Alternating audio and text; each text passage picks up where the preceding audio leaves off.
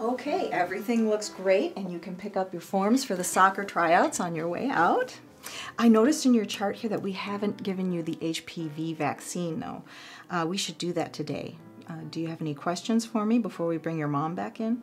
Well, like we've talked about it, and I'm not having sex. When I do, it won't be with the kind of person that's been around a lot. I just don't feel like I need it. Well, it makes me really happy to know that you've made the decision to not have sex for now and see yourself being careful about it in the future. It's going to protect your health in a lot of different ways. The thing that most people don't know about HPV, though, is that it's incredibly common. It turns out that 4 out of 5 of us will have at least one HPV infection during our lives. So it's not something that just circulates in people who have a lot of partners. Almost all of us will be exposed to it sooner or later. In your case, later. The vaccine gets your natural immune processes going, so you're ready and able to fight off an infection if you are exposed in the future. I've never heard anybody I know that has HPV. Well, it's not exactly the kind of thing people talk about. And really, people your age wouldn't have any way to know if they did have HPV. We usually don't test for it until you're an adult. And the cancers that it causes generally don't show up for years.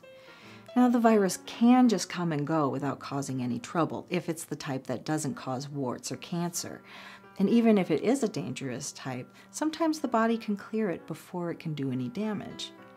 It's just that there's no way to control which type or types you'll get, and no way to guarantee that if you do get a cancer-causing type, it'll go away on its own.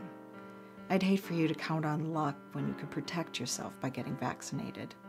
If we get the first one done today, you can schedule the next 2 on your way out and be done in 6 months. Okay. We now have a way to prevent today's adolescents from developing certain forms of cancer tomorrow.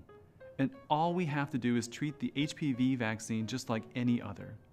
Take every opportunity to recommend it, give the doses on schedule, and be prepared to answer any question, just as you would for any other vaccine. No drama needed.